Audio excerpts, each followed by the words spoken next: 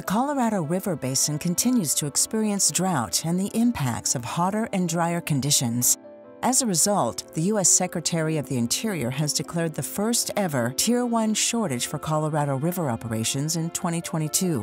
What does a shortage mean to Arizona?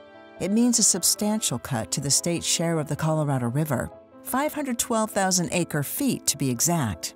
This represents about 30% of CAP's normal supply, about 18% of Arizona's Colorado River supply, and just under 8% of Arizona's total water use. These Arizona reductions will be borne by the Central Arizona Project water users. CAP delivers water to cities, agricultural users, and tribal communities in central and southern Arizona. The result will be less available Colorado River water for central Arizona agricultural users. Water supplies for cities, tribes, and industrial users will not be affected in 2022.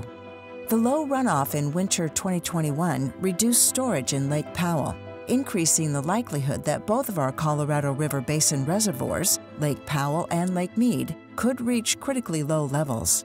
This would result in deeper levels of shortage in the next few years.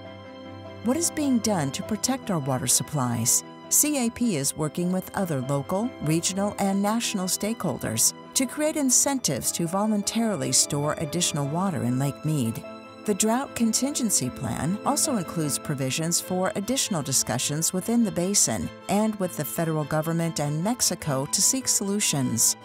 And we're continually exploring innovations such as negotiating conservation sharing agreements with other basin agencies, studying desalination, and preparing to move non-Colorado River water through our system when necessary.